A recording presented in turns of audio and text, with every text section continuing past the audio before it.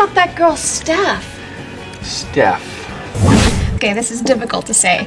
Back when I lived in LA, I was pretty broke, so I spent a month making adult films. Wow. Okay. How many did you make? 175. Say what you will about the porn industry, they're hard workers. What about that chick, Jackie? And my bathing suit had fallen completely off. I know the feeling. Once, when I was 16, I was driving, and I hit this hitchhiker. Don't know what happened to him, just kept driving. No. What about Natalie? Natalie. Who's Natalie? Natalie. I had so many fond memories of her. The tea candles on her dresser, the sock monkey collection on her bed, that one Belle and Sebastian song she always listened to, her smile. Man, I haven't seen her in like 3 years. Why'd you guys break up?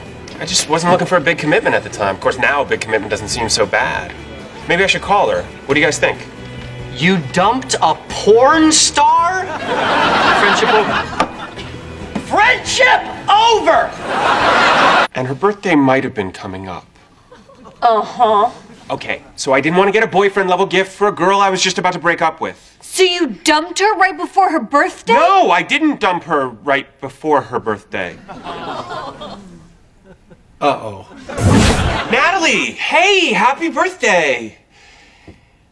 Listen. Never break up with a girl on her birthday! Lily, please, the shirt! I know, it was a mistake. Well, did she cry her eyes out? I don't know. How do you not...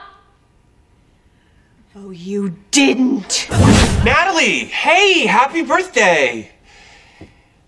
Listen. You're awesome. You really are.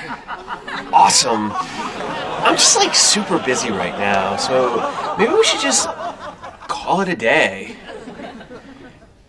But you're awesome. On her answering machine! Ow. And on her Lily, come on. birthday? Oh, who breaks up with somebody on their answering machine on their birthday? Yeah, dude, email. Not exactly the point I was trying to make, Marshall.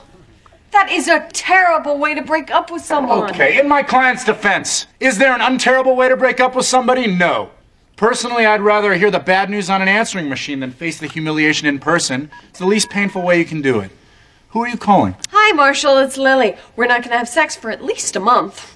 But you're awesome. Okay, bye-bye. Suddenly passed away on this, the eve of their 100th birthday. I'm a dirty, dirty girl. Al. Reporting live, Robin Scherbatsky, Metro News 1. Joel Adams wants to see you in his office. Before you say anything, I just want to say I really like working here at Metro News 1. That's great. So my dog keeps going. What? What?